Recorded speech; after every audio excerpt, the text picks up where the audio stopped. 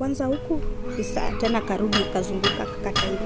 Ndio nikasikia nyama ya hapa kama ikitembea inanipiga huku.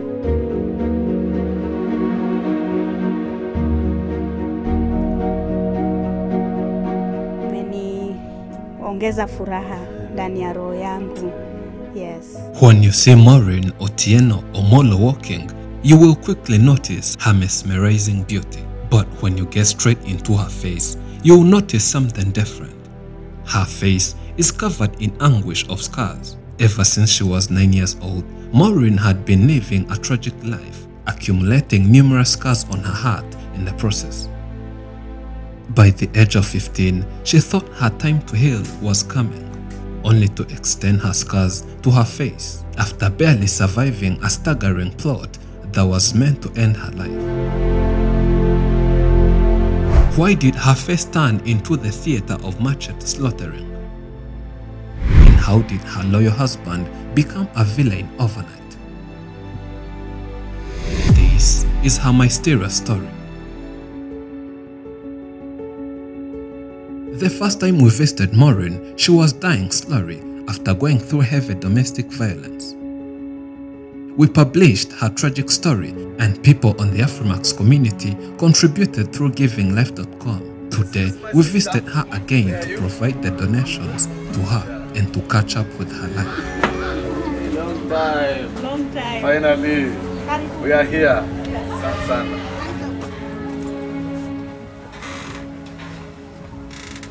Sasa leo tumekuja, yes. Tumekuja na ujumbe kutoka kwa Giving Life. Yes.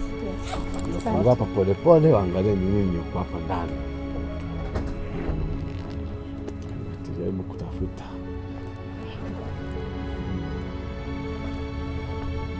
Wow. Yes. Asanteni sana. Asanteni. Tuna bag. Mungu awabariki. Waambie wale wanakuona. Wenye walidonate na washukuru sana. Naomba Mungu aendelee kuwafungulia milango za baraka. Nimeshukuru kabisa na masista zangu na mandugu zangu. Mungu aendelee kuwabariki. Mmeniongeza furaha ndani ya roho yangu. Yes, yeah.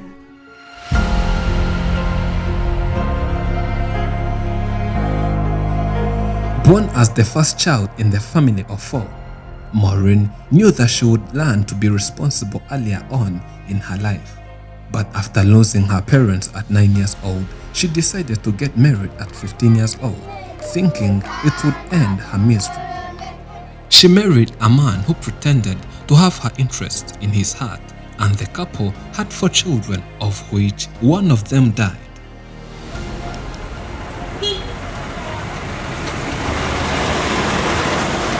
As their financial capabilities receded, Moureen, who wasn't able to work, asked her husband for a permission to go to the city to make some money.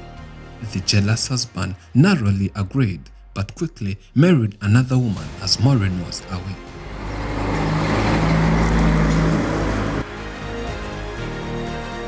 When Moureen came back, she was surprised by her husband's behavior and decided to go back to the city and never come back again. But as she was planning to go, her husband threatened to kill her children, and Moureen decided to stay to save her children.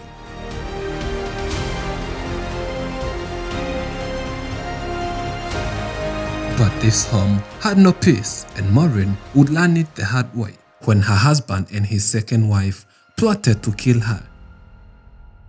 Sasa nilikuja nikarealize akikata mara ya pili. East side. Alikata kwanza huku, kisha tena karudi kazunguka kakata hivi.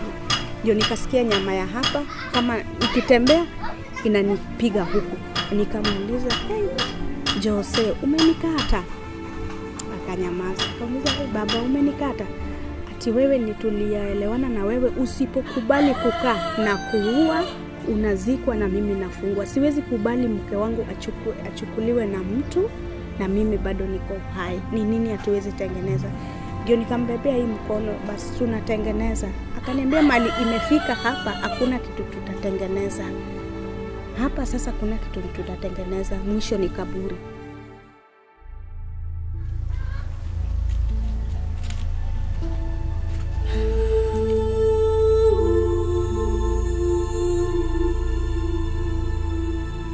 Moureen barely survived, but not without heavy scars. Thinking that she had died, her husband reported himself to the security authorities. But Moureen recovered from the hospital after heavy surgeries.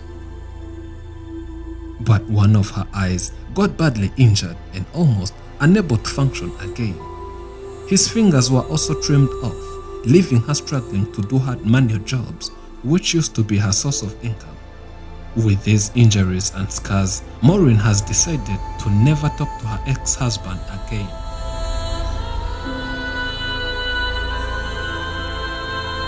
Husband naye kitambo ndiye alikuwa ananisumbua, lakini saa hii aliachana kunisumbua. Hakusumbui tena. So uko na peace Kabisa. Umeshakuwa yani so mnaongea na yeye ama? Hatuongei na yeye. Yes. Ulisha block?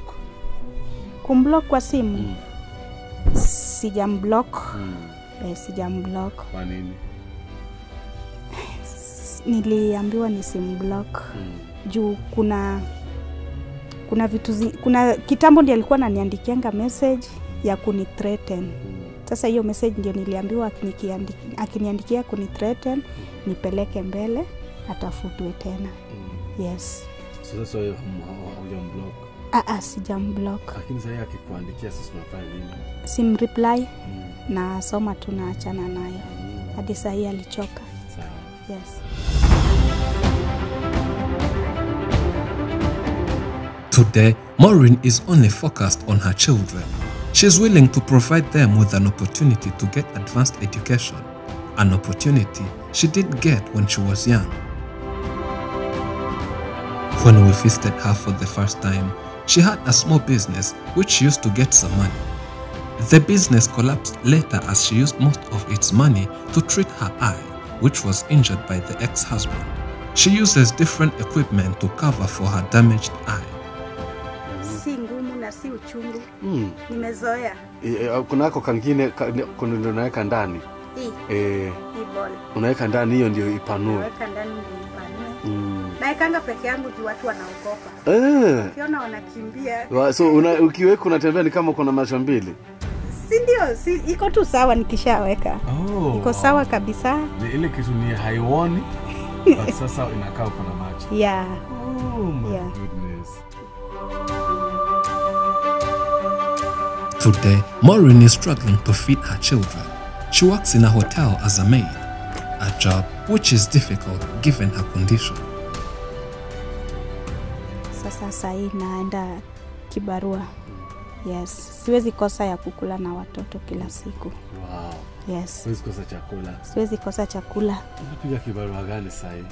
Nafanya kwa hoteli. Yes. Unafanya kwa hoteli exactly? Exactly, siwezi pika. Kazi yangu ni kuosha vyombo. Yes.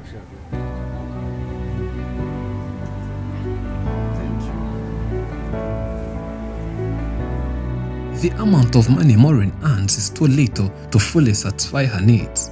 Her children need school fees, what she needs to pay rent, medical bills and other expenses. She depends on her family and neighbors who help her with money and other resources.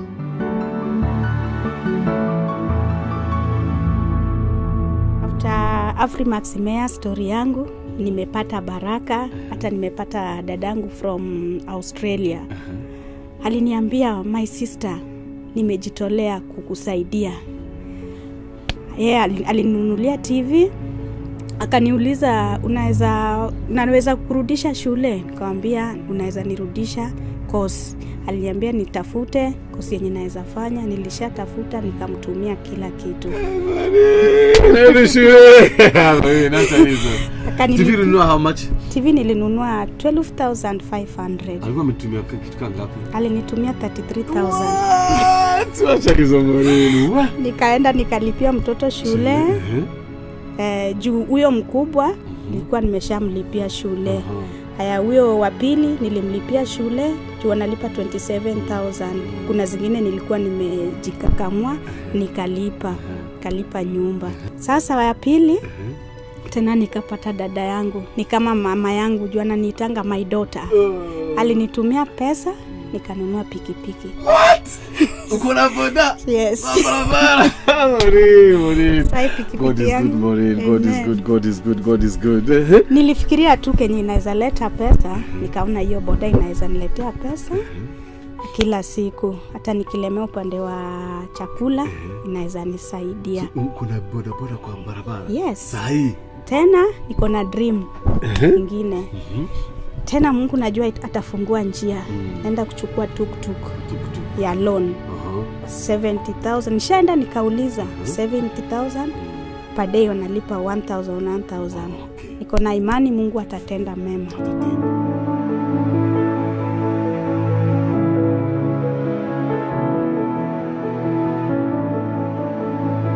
But Moureen is still dreaming to improve her life. Currently, she's living on rent and yet her income is not enough. She would like to start a business but lacks money, and she doesn't have collateral to get a loan. If she gets some money, she would resume her business. Thank you for watching. I'm Elijah and this is Afrimax English. Remember to subscribe.